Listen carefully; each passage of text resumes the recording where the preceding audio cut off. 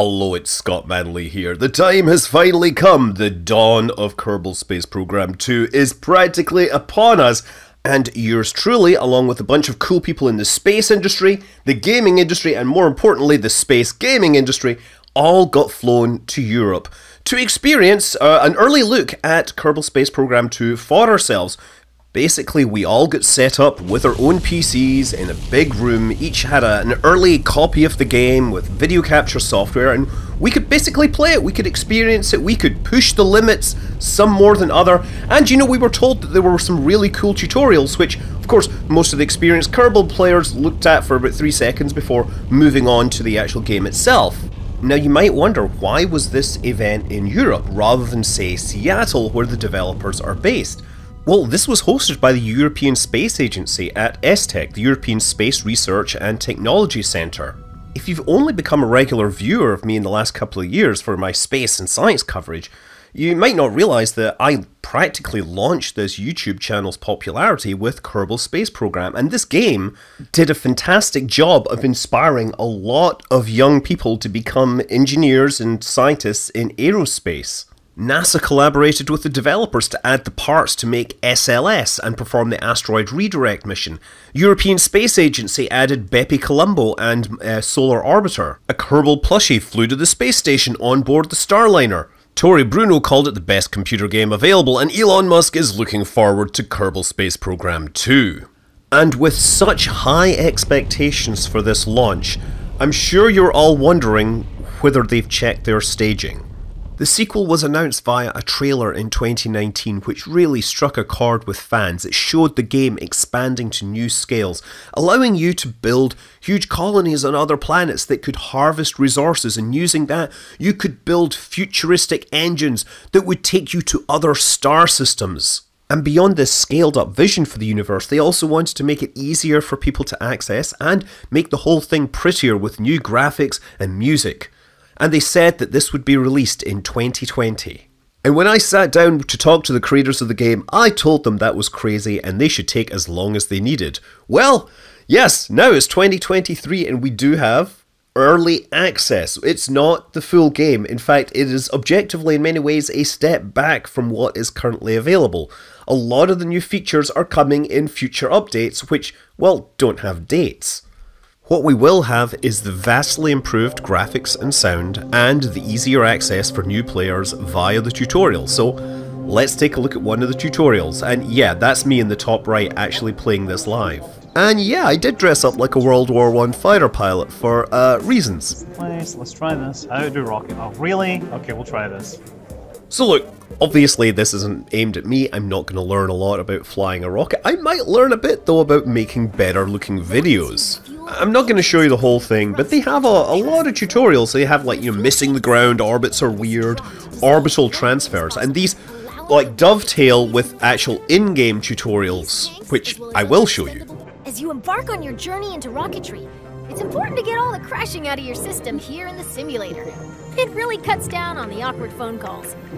Today, you'll be launching into the virtual skies over KSC, where you'll learn how to control a rocket. Oh yeah, I need to get something like that. Take it now, because I'm going to Yeah. Let's learn how to Okay, I can rotate. rotate. Great. Zoom in and out. Awesome. Yeah. Nice. Go Great. ahead and pick your favorite view for this launch. Okay, how do you do that? Your rocket is ready for launch. Every good launch starts with a big green button and lots of Yay! fire. Lots of Most fire. bad launches do too, actually. Okay. Looking good. Ascend to 1,000 meters, and then we'll learn some controls. I know, I'm already ahead of you there. So for those of you that haven't guessed, by the way, those blue edges, those are supposed to show that this is inside a simulator. Okay, you're a kilometer up. You can still crap when flying a rocket or a plane. We have specific terms for moving. Pitch tilts your rocket's nose up and down.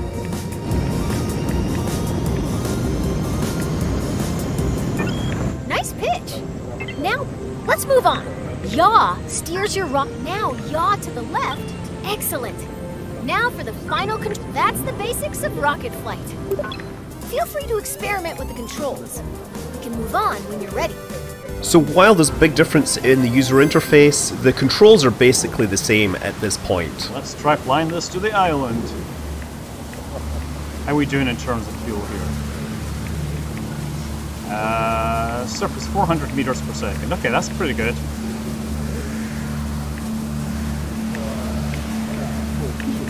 We're incoming on the island. I'm going to throttle back because I don't need quite so much speed. This was, of course, to see if the island airstrip was still there.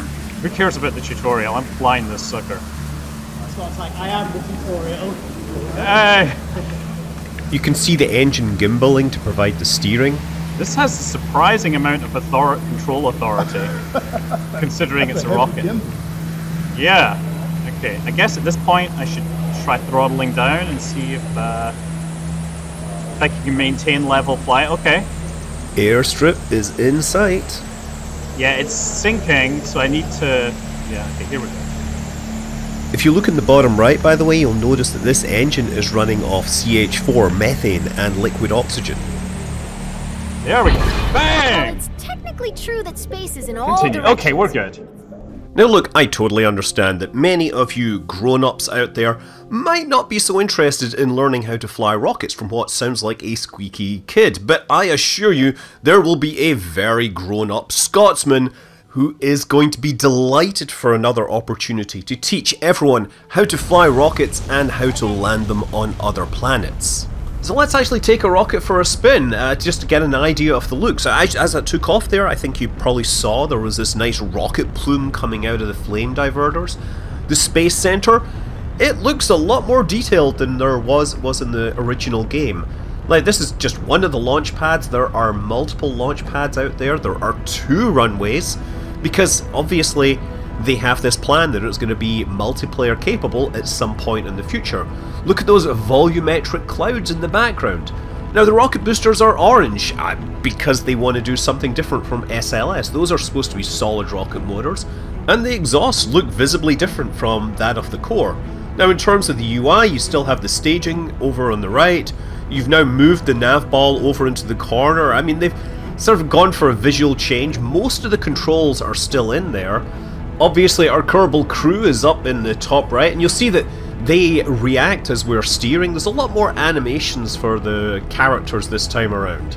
And yeah, in the background you can hear there's a soundtrack. You've got this sort of dramatic music that's supposed to make you feel like you're going places, getting high. Notice, by the way, the rockets are now expanding out as we get to higher and higher altitudes and the air pressure is dropping off.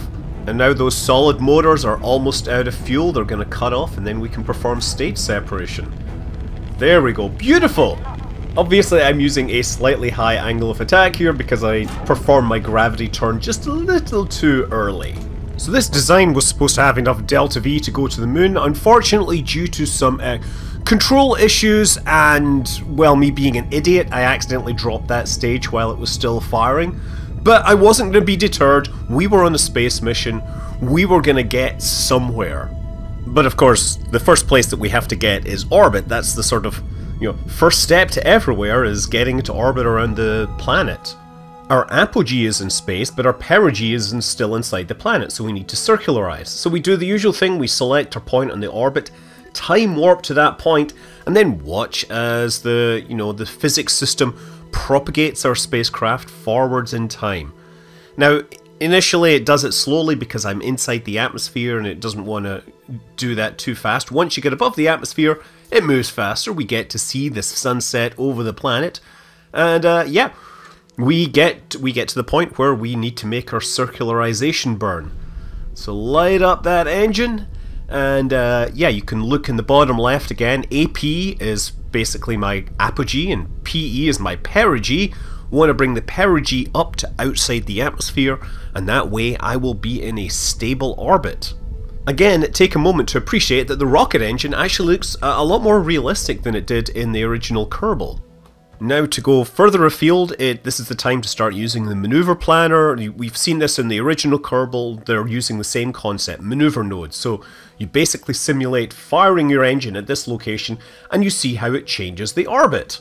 Now I'm going to say at this point, there were problems I had with this because there were features that I had relied upon that were missing. Specifically, I couldn't just click on one of these nodes and have it stay up while I went and tweaked everything.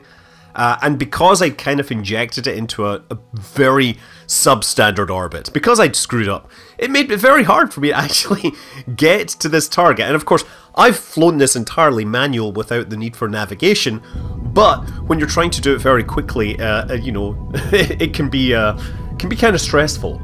But I did come up with an astro navigation solution that delivered me to the sphere of influence of the minor moon of Kerbin known as Minmus. This is the small blue, icy, salt, you know, pudding. It could be many things. The legends do say that it is the dessert planet. You know, the desert planet of Arrakis has spice. Well, the dessert planet of Minmus has pudding. But of course you all played the original Kerbal, so you know that. What you do have now is a shinier surface. It looks different, it's completely revamped. The artists have gone and redone all of the planets and celestial bodies in the Kerbal system. You can see a lot more cloud structure on Jewel, there's like a ring around Dres. I would love to show you all these, except actually there was a problem with the recording. So yeah, you have me landing on Minmus. And this is a rather momentous occasion because it's actually my first landing in Kerbal Space Program 2. You know, one small step for a manly, one giant leap for manly kind. So I might as well commemorate this occasion with planting a flag. You see that we now have a more complete animation on the characters. Now you're going to get a lot more of that, although I do notice he is floating above the surface. Okay, well I'm sure they'll fix that. Anyway, let's take a look at the construction interface. This is a big part of Kerbal Space Program. So you have a sort of revamped vehicle assembly building. First thing is you can repaint all the parts. That's a standard feature now. There are a few new parts in here, but actually there's a lot of missing parts that are currently in the main game. There's also a lot of parts that will be needed for future features. Those aren't in here right now. There's now buttons to go to like orthographic views so you can align all the parts correctly.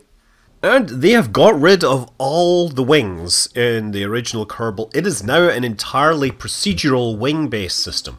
So there's now only like essentially 3 types of wings. There's like plain wings, there's wings with a control surface in them, or there is an all-moving wing which is a control surface.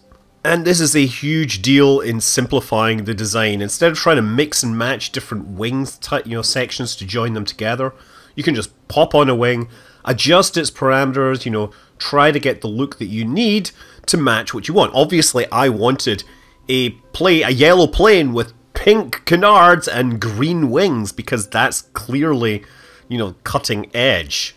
I mean, it's like the opposite of stealth. People will see that, see its bright colours, and presume that it is some kid's toy rather than a, high-performance experimental aircraft. Okay, well, let's stress the experimental. I think the amount of colour and wing surface does seem to be confusing the autopilot somewhat. Yeah, let's switch to a more sensible aircraft and take it for a spin around the Space Center to get an idea of that terrain. Obviously, when we took off in that rocket, we were just going up and away and we could not get down into the trees, so to speak. And there are a lot of trees. In fact, if you get really up close, you can see that they're detailed down to individual leaves. You can't actually collide with them at this time. I'm not sure if they're going to make those collidable. I hope they do. There's a cool Kerbal statue down there. Well, there's a helipad on the roof of that building, which is good because, that's something we commonly do in challenges, is try to land on these things. Not sure if there's helipads on the roof of the vehicle assembly building. Maybe we'll get close enough. Yeah, that semicircular building is probably the astronaut complex. I'm thinking that these buildings are maybe R&D because they bring over one important feature. Yeah, the bridge. And now I've seen it, I have to go after it. Yes, those bridges. They are the challenge that I want. I'm gonna go full-on X-Wing, trench run underneath the bridges. Let's get myself set up. So apparently that dock, by the way, that is another place where you can spawn vehicles. That's actually something that I believe they added because fans asked. Okay, I have you now. Get myself lined up here. 120 meters per second. That's about 240 knots. 260 knots. Underneath the bridge, underneath the other bridge, and out. Nice. Victory roll time. Nice, look at that. That's obviously part of the tracking station as well. Now when you're doing stuff like this, one of the things you realise is missing is the first person view from the cockpits. None of those are in here right now. It's also missing all the parts from making history, the robotic parts from breaking ground, all the parts that are required for spacecraft thermodynamics. There's no resource extraction or processing at this time. There's no career mode, there's no science, there's no modding. This is in many ways a step backwards. And here's the thing. If you already have Kerbal Space Program, you can get a bunch of mods to make it look almost this good. When I bought the original Kerbal Space Program, it was $7. It was the best investment I ever made. The early access release for KSP2 is going to be $50, and that actually makes it $10 more than the original. But that isn't entirely fair, because there are two DLCs, Breaking Ground and Making History, which are kind of important to have in my mind. But yeah, if you're a newcomer that's never played any of this stuff and you suddenly want to fly and build spaceships, it's hard to argue that you should get the sequel. When the original is there, it's better supported and has a lot of stuff. But that's right now. This is early access. We have a roadmap of new features that are going to be added down the line, which will make it into a completely separate experience with a lot more. If you're looking at what's provided and saying there's not enough for you, that's fine, right? If you have any questions about whether you should spend money on an early access title, I would always say no, wait, right? There's no harm in waiting. Furthermore, if you're not running a reasonably modern PC, you might pay very careful attention to the specifications that they published.